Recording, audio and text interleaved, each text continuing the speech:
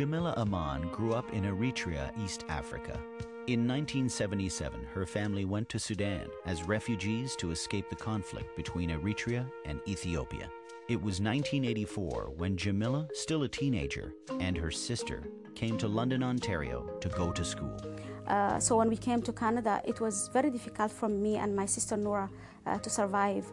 First of all, being a government-sponsored immigrant, it's a very limited budget, and we were quite scared how to balance the books and, be able to pay for expenses. Jamila knew she had to find a job to survive. Through one of her classmates, she found her first Canadian job. I said, "What kind of a job?" And he says, "Worm picking." It took me a while to understand what worm picking is. Even he drew worm for me. Jamila learned a valuable lesson from that job: never give up. Since coming to Canada, Jamila's obtained a degree in business administration and her ESL teacher's certification. She's also a graduate of the Executive Directors Institute at the Schulich School of Business, and she is currently pursuing her master's degree. Jamila has been Executive Director of Northwood Neighborhood Services for over 14 years. When I first became acting ED, Northwood budget was $280,000, and we had 5 employees, and none of the 5 employees were full-time.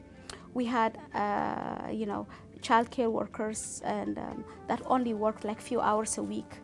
And today, I can tell you, we have 28, employees, and we have casual workers, and the organization has grown to be citywide, national, and international organization.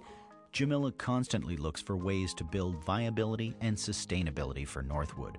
This grassroots agency is now a major community hub of activity and visibility, providing programs, services, and sanctuary for new immigrants. Jamila has a passionate commitment to helping people and cares deeply about the community. Actually, I was a founding member of the Canadian African Businesswomen's Alliance. I was the membership chair.